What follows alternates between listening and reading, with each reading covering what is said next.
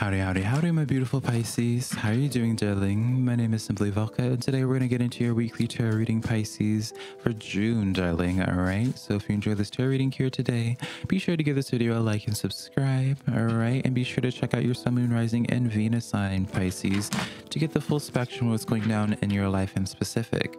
But enough of all this introductions, darling. Let's just get straight to your tarot reading here today, Pisces. All right, darling?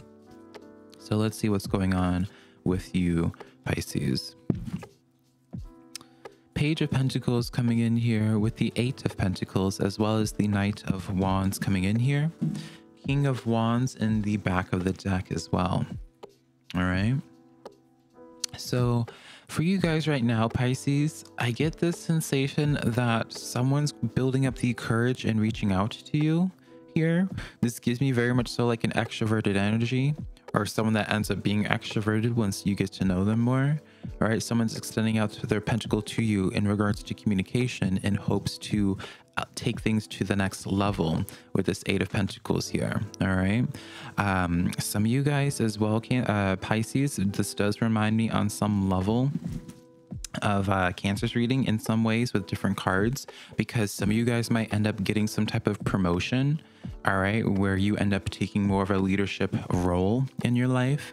For others of you, Pisces, you might have been contemplating on some type of new career path, some type of new way of manifesting money into your life here that's more passion oriented.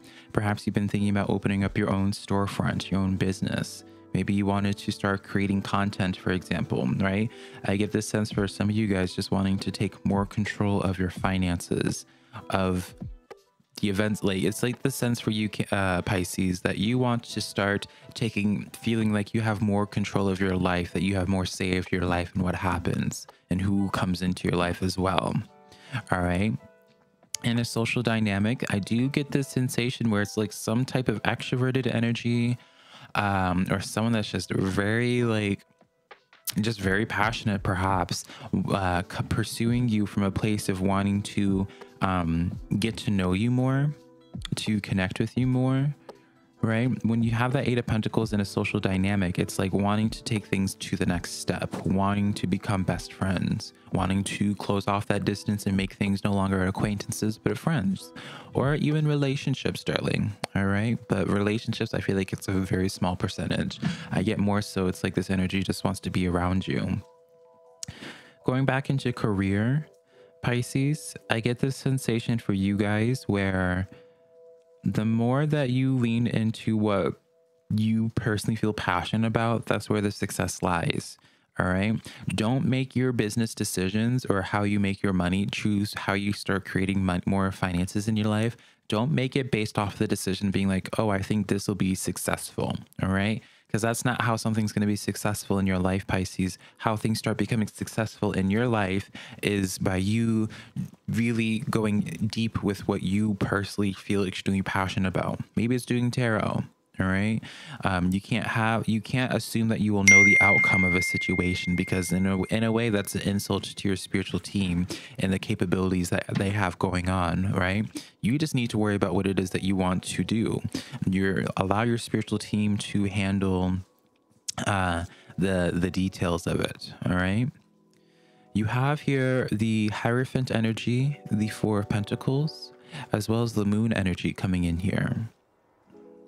All right. And so Pisces, what I get going on for you guys here, once you finally start in a relationship type of way, I feel like you guys need to start getting more comfortable, Pisces, with the idea of letting people in, because I do see some resistances in that way for you. All right. This Hierophant is considered in the reverse for you guys. So that's where I see this sense of where you're telling yourself, or you know that on some level that you're not ready for a relationship, that you're not ready to take on more responsibility in the workplace here. But I want to challenge you in that, Pisces. Do you feel like you're not ready for that because you're telling yourself that you're not attractive enough or talented enough here? Or do you just, we don't need to go Dr. Phil on this, darling, right? But I just want to challenge your perspective and like why it is that you feel like you're not ready. All right. If you feel like you're not ready just because it's foreign territory for you, I mean, darling, that's just reality. That's just life. All right. You need to get out of your comfort zone. By you getting out of your comfort zone, that's how you grow. You don't grow by staying in your comfort zone.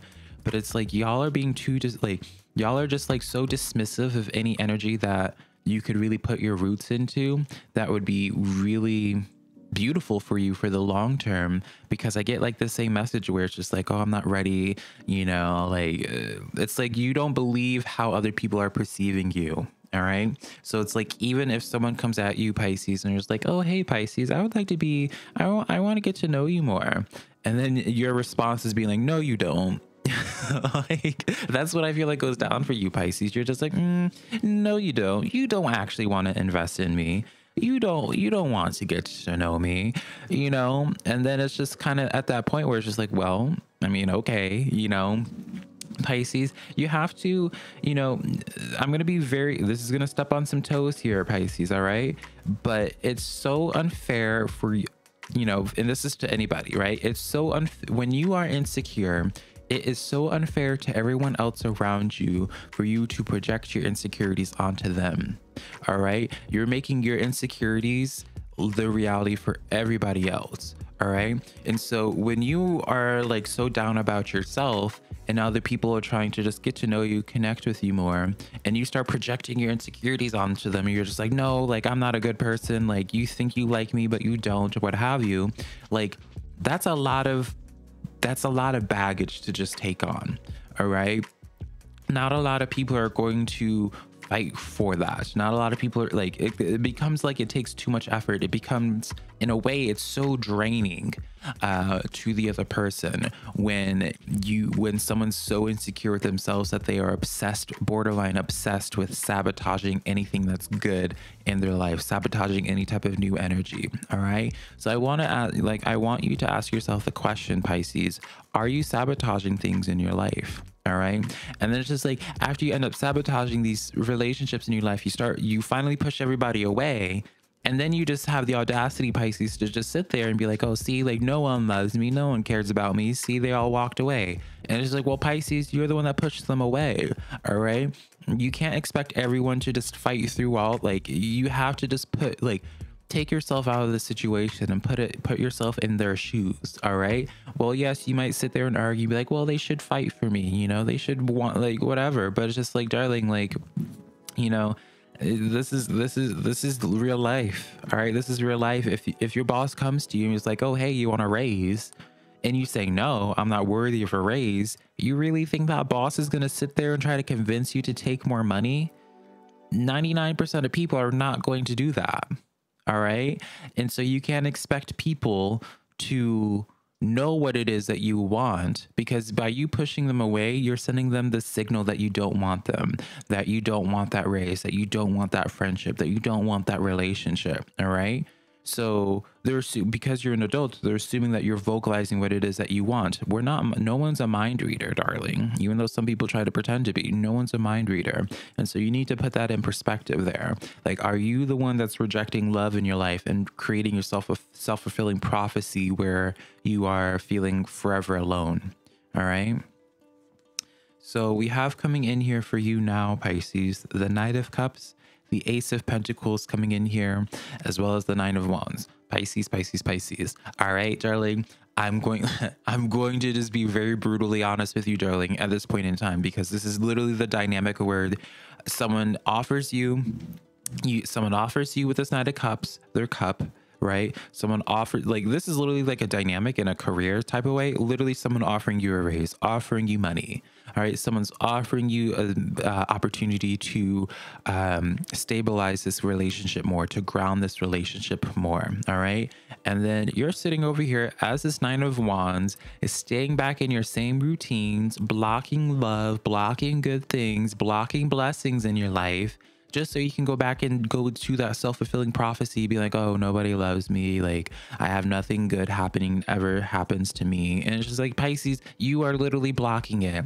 You are literally blocking it. I don't want to hear the excuses, Pisces, of being like, I've been hurt in the past, people have like betrayed me, like, or like, you know, I've fallen, you know. It's like, darling, we all fall off that bike when we learn how to ride a bike. Only difference is not everyone takes it personally when they fall off that bike. They get back on that bike and keep on trying. All right.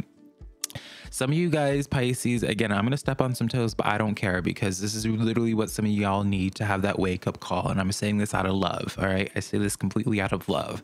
But some of you guys, Pisces, are so addicted to this victim complex. Some of you guys are so addicted to being sad and not having good things happen to you because you feel like you're not worthy, because you're just like, really is insecurity, whatever. I don't care what the excuse is. And so you need to cut that addiction. All right. You're not going to get a different outcome by doing and acting in the same way. There's not going to be a prince or princess charming that comes around that's just going to magically fix you. All right. If you're wanting different outcomes, if you're wanting blessings into your life, if you want these good things to happen, you need to receive it. You need to not argue with it. You need to stop self-sabotaging when good things start trying to come into your life, Pisces. And it's definitely coming.